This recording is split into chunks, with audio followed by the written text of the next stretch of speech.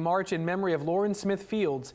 She died after meeting a man on a dating app. Her family says Bridgeport Police botching the response. Frank Recchia broke the story and files this report.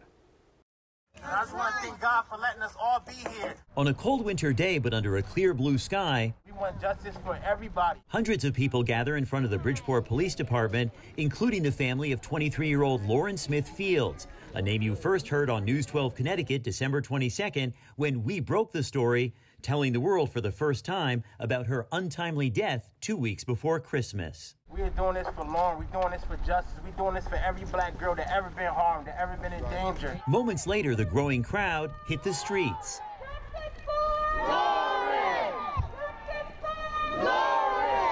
Passing the old city hall, then stopping for a moment on top of the historic Broad Street steps. I just wanted to stop and let everybody take a look at what nice looks like in America now. Let's keep going. Then the now surging crowd continued the march down Broad Street.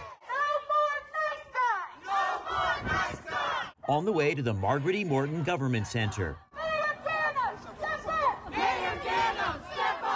Once marchers arrived at 999 Broad Street, the crowd formed a semicircle surrounding Lauren's family, who were assembled behind a banner bearing her image. I just want everybody to know I love my daughter, and we need justice, we need answers. The family alleges an inadequate response by the Bridgeport Police Department after Lauren died in her apartment following a meeting with an older man arranged on the dating app Bumble. They say the department's handling of the case has been racially insensitive and they're suing, but keeping the focus on Lauren. Since she passed, this case has been covered 24 hours, 7 days a week, as a testimony to how vibrant and important she was.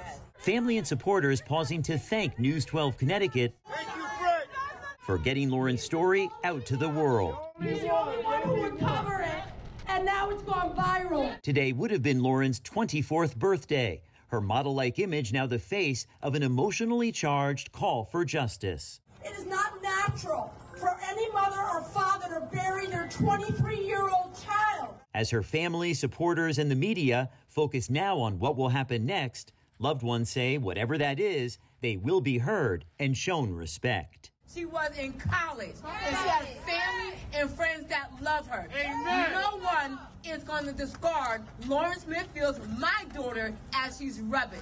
Happy birthday! In Bridgeport, Frank Recchia, News 12 Connecticut. City officials not commenting on the march. They have said the initial investigation is under review by the police department's command staff.